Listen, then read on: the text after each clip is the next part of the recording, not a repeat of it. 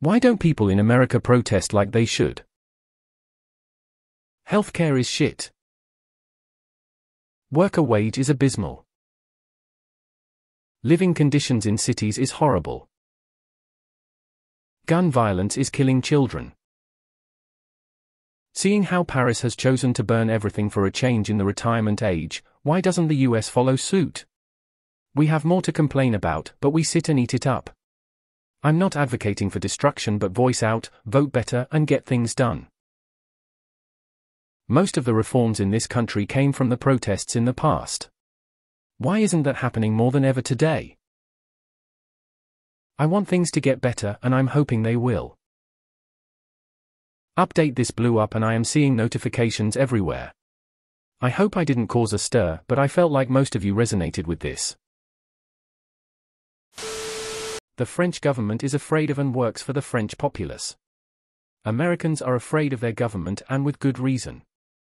They don't even pretend to work for us. They serve their donors and only their donors, which are corporations and the .01. The ruling class has spent 40 years and billions of dollars making sure we are uneducated, docile, and easily swayed by propaganda. That is why the French riot while Americans fight over drag shows and an indicted Orange X game show host. Qualified immunity. Systemic support of civil rights violations. A general feeling that it's unfixable and better if it just falls apart as we struggle to get through the coming tumult.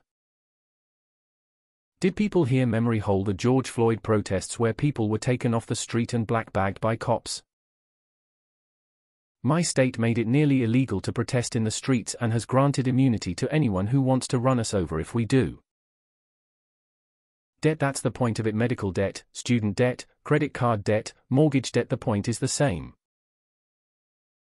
We're too tired from working all day. If we had energy to really protest, the cops in our cities would at the very least attack us. If we managed to survive that and go to the hospital for injuries, the bill would bankrupt us. If we were bankrupt and became homeless, then no other American would take us seriously anymore. Then at that point, why protest? So yeah. Our cops can and will kill us, and then get away with it. Cops get away with murder here very often. The government has bombed us before and will do it again.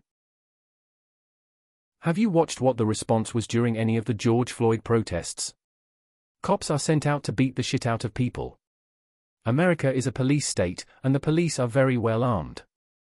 At the slightest hint of uprising, police are deployed and basically allowed to beat anyone with no repercussion.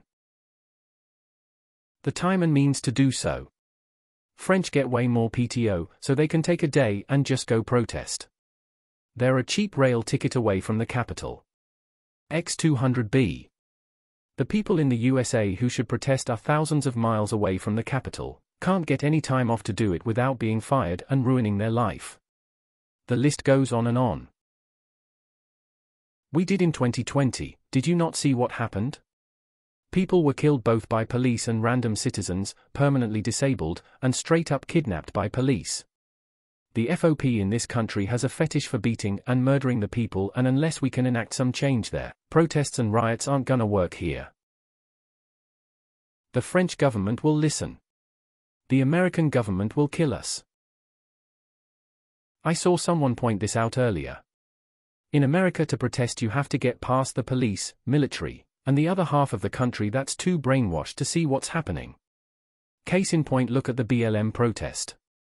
People from the far right would incite violence, making protests turn into riots and spread commentary in an attempt to delegitimize the BLM movement. I mean, I see people all the time call it a BS movement, as if it's such BS to not want to be brutalized by those sworn to protect.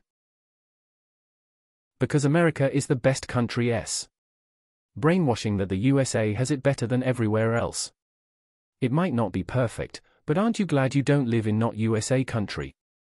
Imagine having fewer different flavors of snack foods, or wanting a snack food but the store is closed.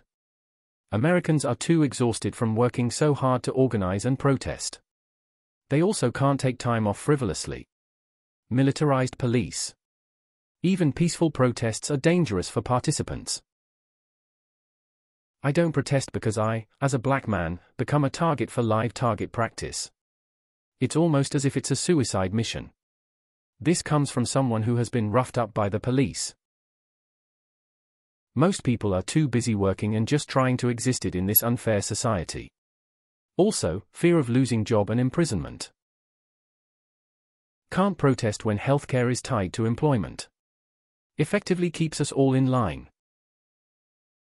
Puritanical roots and a lack of solidarity stemming from diverse cultural backgrounds, and massive amounts of empty space between infrastructure hubs. They are too busy working. Americans are subjected to 12 years of intensive brainwashing that convinces them they will all be rich someday. Because our cops have military-grade gear. Because there are real cultural divides in America. We all like to think it's the people vs the government. But unfortunately in America it's people versus people. There's actually a ton of protesting in America. And there's always an equal amount of counter-protesting. About a third of America is basically neo-fascist at this point. It hurts, but it's the truth. American culture blows. The US is very spread out, so protests in one city don't really affect others, so it's easier to ignore. When a geographically smaller country protests and can shut down the whole country, everyone pays attention. Not to mention that the police in the US are highly militarized and could in theory easily kill protesters. It's just so much more risky here. We have killer cops that won't hesitate to kill protesters. They're basically immune to the law. Because our cops would have no problem killing all of the protesters, and I'm fairly certain the National Guard would be called in for backup, and that just wouldn't be a good idea. Because we live in suburbs. 20 of French people live in Paris. Not a lot of people commuting to a protest. What's that shit where the kidnapped person empathizes with their kidnapper? Americans have that, for our government. I'm getting real sick and tired of these kinds of posts when you guys know why. You saw 2020 and what happened when we protested. We did. The cops brutalized us.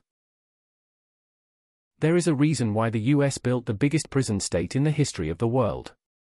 We do protest. But there are huge consequences. Look at Cop City and people either murdered or charged with terrorism.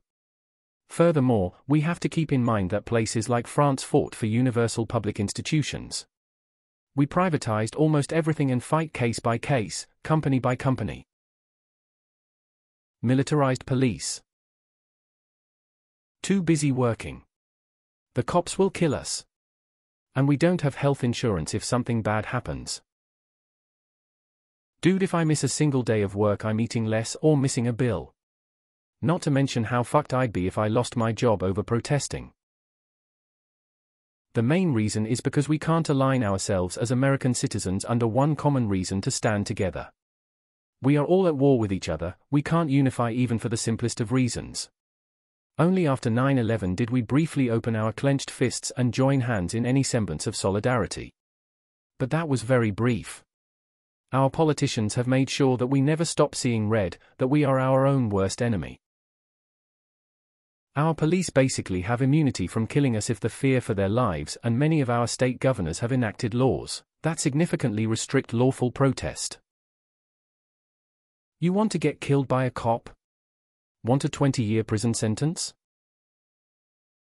May I remind you what they did to Martin Luther King Jr.?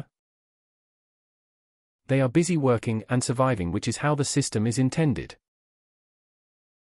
When we protest too loudly, we get shot down, sometimes literally. Multiple civil rights protests. Kent State. Stonewall. Occupy. BLM. Many, many more. Sometimes the ultimate outcome is a bit of change for better or worse, and sometimes not.